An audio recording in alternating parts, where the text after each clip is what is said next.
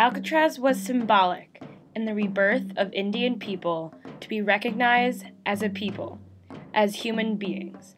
We were not recognized, we were not legitimate, but we were able to raise not only the consciousness of other American people, but our own people as well.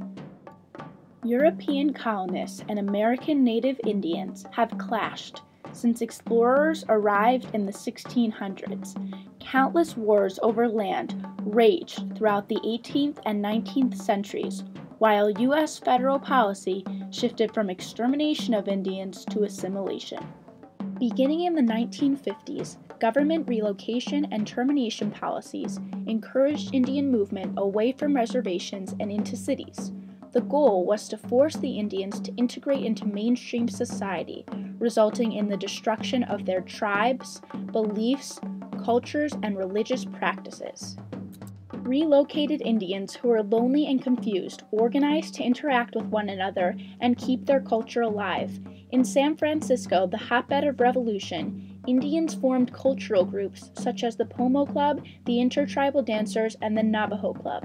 In 1962, these groups came together to form the United Bay Area Council of American Indian Affairs, which would eventually generate the idea to occupy Alcatraz, an abandoned island prison in the San Francisco Bay, under leadership of Adam Fortunate Eagle.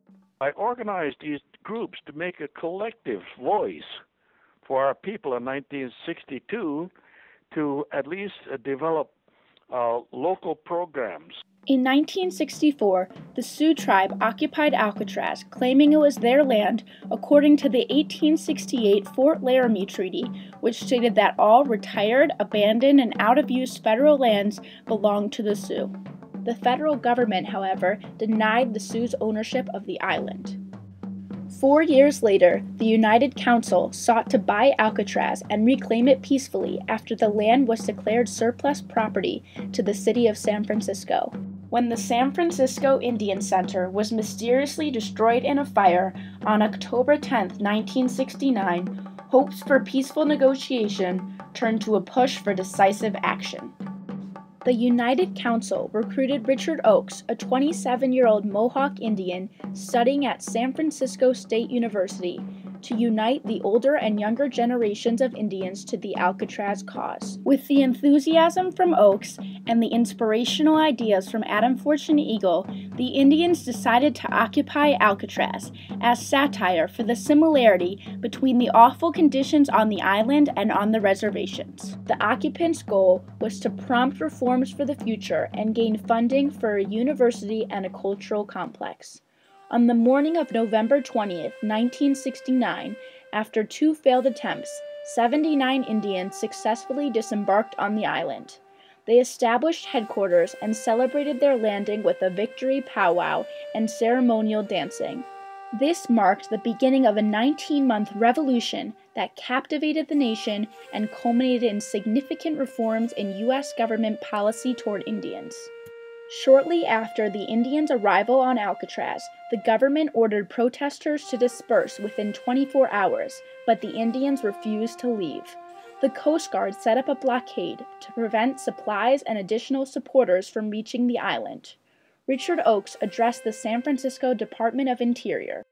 We invite the United States to acknowledge the justice of our claim. The choice now lies with the leaders of the American government to use violence upon us or to institute a real change in its dealing with the American Indian.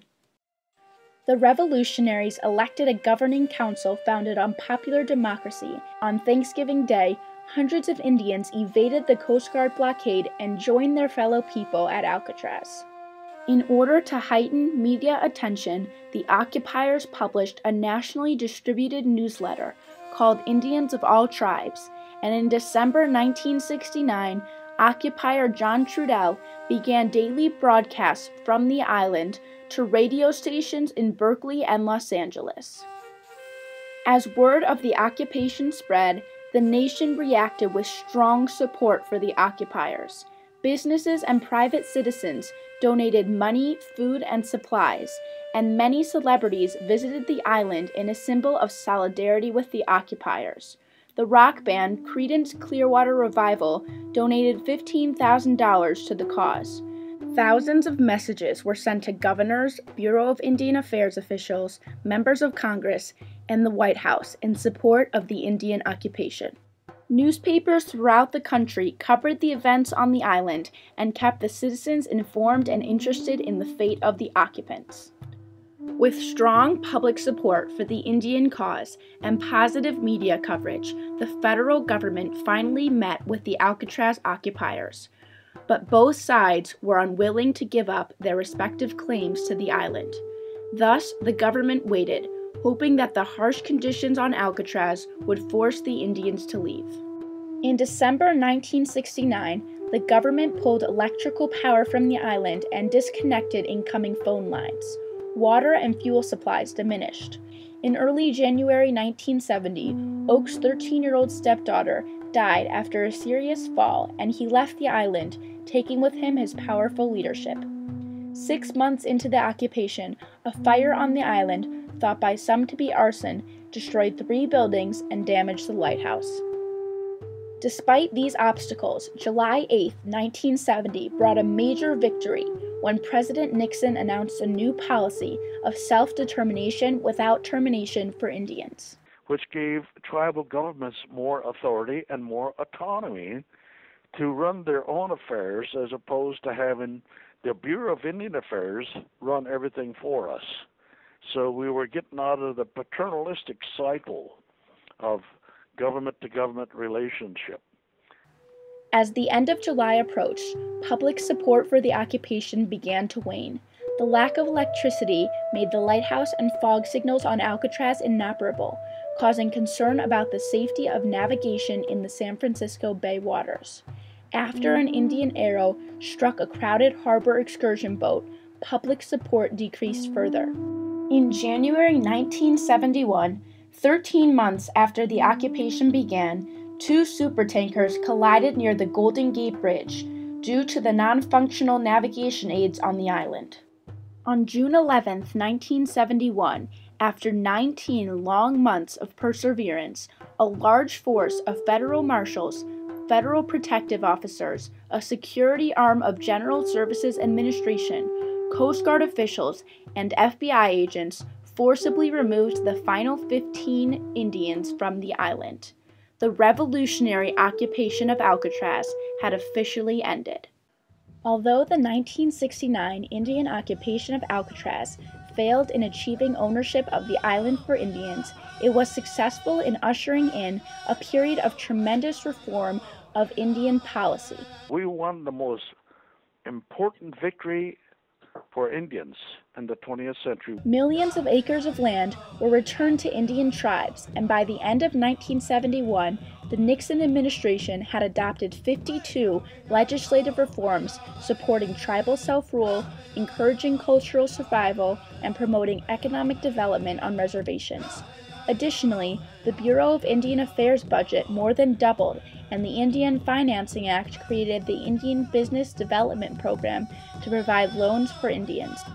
The government expanded educational opportunities for Indians by providing scholarships, and American Indian Studies programs were created at universities throughout the country. Indian healthcare also expanded with the Johnson-O'Malley Act and the Indian Healthcare Improvement Act. Along with reform in government policy towards Indians, the occupation inspired many future demonstrations advocating for Indian rights, such as the Trail of Broken Treaties and the Bureau of Indian Affairs occupation in 1972, the Second Wounded Knee Incident in 1973, and the Longest Walk in 1978. The occupation of Alcatraz also sparked interest in the American Indian movement and inspired the seizing of federal facilities as national protest actions in future years. The revolutionary 1969 occupation of Alcatraz achieved something no other Indian action had ever achieved before. It stimulated extraordinary reactions from the federal government and the American people, catapulted Indians' rights issues to the forefront of the national consciousness, brought about substantial reform in Indian policy, and forever changed the history of Indian-American relations.